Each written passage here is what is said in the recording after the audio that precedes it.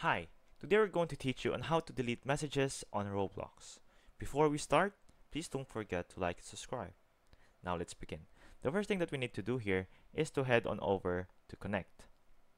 After heading to Connect, tap on Chats. And from there, look for the conversation or a conversation that you want to delete. Let's say, for example, this one. Apparently, you cannot entirely or you cannot delete chats or messages on Roblox when you simply click on the conversation and simply delete it, like for example Messenger or Instagram. The only way for you to delete the conversation is to either report the player or to simply unfriend them, like what we're about to do now. Simply unfriend that person, and from there you can no longer, or the conversation is no longer seen.